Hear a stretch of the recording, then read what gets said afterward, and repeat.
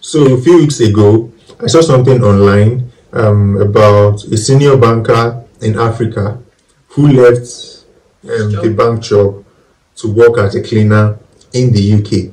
Then something came to mind. I have a very close friend, that I know personally.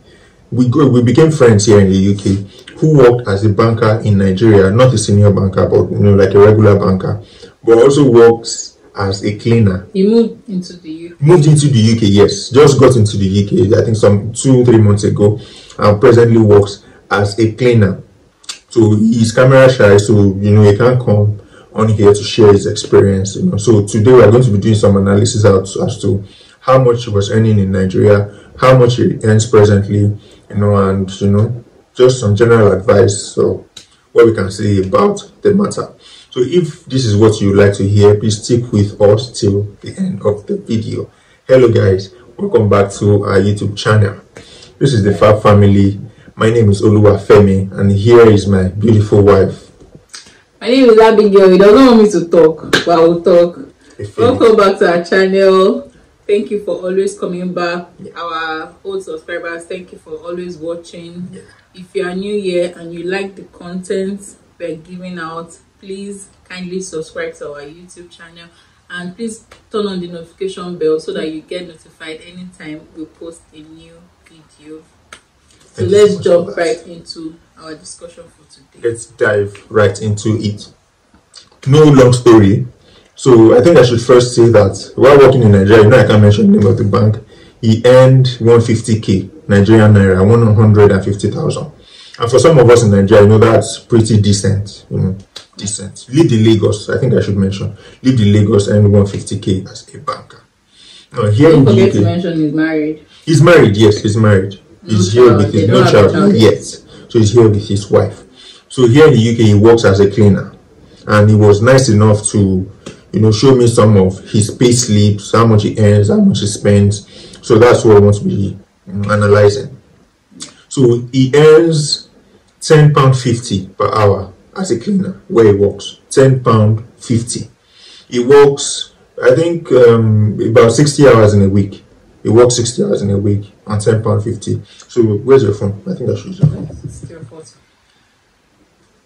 No, let me mention 40 hours, 40 regular hours. Then he does overtime, here and there. So let's just use 40 hours. That's the standard hours. I think the least he has done is 60 hours from his explanation here with overtime. The least he has done in a week is 60 hours. For some people that work regular 40 hours, some of them usually have a second job, to still make extra income. But he didn't need to get a second job because there's always room for overtime.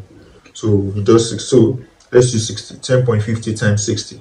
That is £630. £630 per week. In a month, some months we have 5 weeks, some months we have 4 weeks. But for the sake of this explanation, we use 4 weeks. Now we are going to deduct the NI. NI, yes. Because he just recently moved to the UK, he's not getting taxed yet. I think there's an amount you earn before you start getting taxed, and that should take about 5 to 6 months.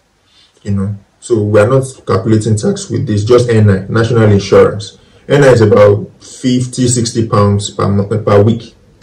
Yeah, per week. On your pay. On your yes. Let's use £50 for the sake of explanation. So the total, that's 630 minus 50, that's 580. Yes, so £580 per week after national insurance. Yeah. No other deduction, no pension, nothing, at least for now. So times 4 weeks in a month to know how much he earns in a month. So in a month, he earns 2,320. Lord of Jesus.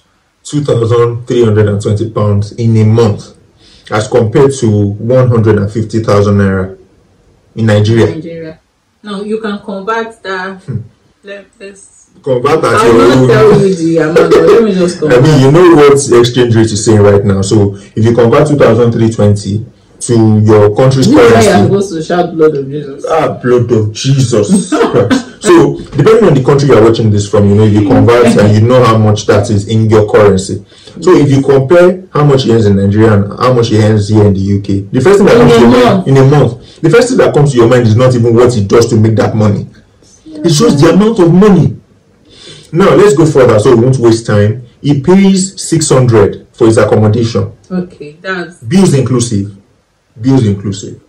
Let's even say this 2,320 minus 600, I think. That's 1,720. 1,720 That's his monthly profit. income. Yeah. After NI, after housing. Then because my friend eats a lot. I know we've been on break together, so he eats a lot. He spends about 150 to 200 pounds in a month for feeding. Yeah, and his family. And his wife. Basic feeding. So that's roughly 1.5. Yes. Left. That's how much? 1.5. 20 minus. Use 200. He eats a lot, so let's just use 200. 1,520 pounds. Which other expenses do we have? Since the house rent, if you pay your house rent, yeah, good. Maybe phone bills, another transportation. Yeah. But without considering that, we have 1,520 in a month. Every other thing should be minor. Now, I don't even know where to continue. The thing is, it is not this. I know in Nigeria there are some jobs that we call them dirty jobs. Yeah, dirty jobs. Yeah, it's not like that. You're on the same level with the person. In fact, some people work as cleaners, some people work as kitchen assistants, and they earn the same amount as those in the office. Yes. Some earn more. And I know some of my guys that work in offices, in office administration and all these things, I earn more than them. So the difference might not be so much, but you know. Yeah. So it's not about what you are doing here. I don't know how to explain, but I know in Nigeria we look down on some people that she's a cleaner, but yeah, you work for wherever you work, you get your money. They don't look down on anybody. Nobody's looking down on you. Nobody's give me the word. I don't have a word for you at this time. I'm so sorry. I don't have a word for her. But I think I should say, if I take a picture or a video of the car park where I work, my warehouse, you won't believe this is a warehouse. If you look at the cars, you won't believe this is a warehouse. The system is designed to make you live comfortable. So far, you earn above minimum wage, and even if you earn minimum, even if you earn, that's the point I'm making. The least job here, you'll be paid minimum wage. Nobody's so see, on minimum wage should be, I think now £9.50 or £9.70. Should be around £9.50. I think if you earn minimum wage, you live a okay life. You live a good life. If you don't live above your means, you live a good life.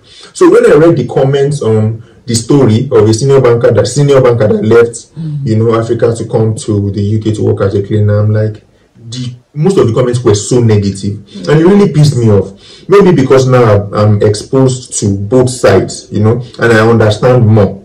Now, for Africans that are coming into the UK, I don't think anyone is coming into the UK with the goal that I'm going to the UK to be a cleaner. I don't think I've seen anyone like that. So the goal is not for you to work in a warehouse. The goal is not for you to be a cleaner or for you to do jobs that you consider dirty jobs or low jobs. But it is a starting point. Now, what I'm trying to explain is that even at that starting point, you can even live a better life than some of these people from our own countries. You can live comfortably. So why the negativity? And I think from personal experience or from what I've seen online personally, see, most of these people that are negative are people that are not going anywhere. I'm saying it with all sense of humility and respect. Because we are here, it doesn't mean we are looking down on anybody. Maybe because you're in your own country, we are looking down, But I just know from my own personal experience, most of the people that are always negative, hey, what are they going to do in the UK? What are they, you now go there to be a cleaner, negative vibes. A lot of them are not going anywhere. And I'm not saying you have to leave your home country to come here to the UK. I'm not saying that. It's your decision. It's your decision. So whatever decision you are making, don't let anybody be negative about your life. It is your life, it is your project, it is your decision. If you want to come here, everything will work out fine for you. Maybe not immediately. There's always a rough beginning. Not always. Yes, not always. I know someone who came from Nigeria, Africa, who came here and got a bank job immediately. Yes, I know the person personally. So not everybody has to be a cleaner or has to do warehouse or has to do care or something. You can come here and land your dream job immediately. For some people, it is not the same. But even those jobs we consider as dirty jobs, low jobs, you can still live a good life. That is the explanation I'm trying to make. Based on my warehouse experience that I posted, I still read some negative comments. And I want to ask you now, I said a lot of negative comments, and honestly, I'm not even from local and foreign. And the truth is that I'm not moved. If you know me personally, you know that things like this, it doesn't move me. Whether I want to positive or negative, it is my life, it is my family. We know what we are doing and we are following it through. Now, my question to you is this: do you think we came here to the UK, we left everything we're doing in Nigeria, my big boy status as a professional photographer? And my wife's big girl status as yes.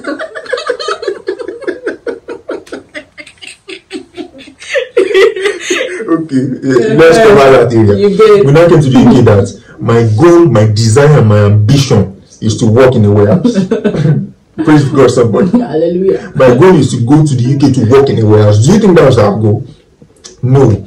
But see, once you are determined, you're ambitious, you do anything possible to make your dreams come true. Yeah. This is not where we want to be. We thank God for where we are. We are grateful, we are okay. But this is not where we want to be. So if you are here in the UK and maybe you are back in your home country, you are here in the UK, anywhere you are or any position you find yourself, any job you are doing, just be thankful to God. Do the best you can and make room for where you want to be.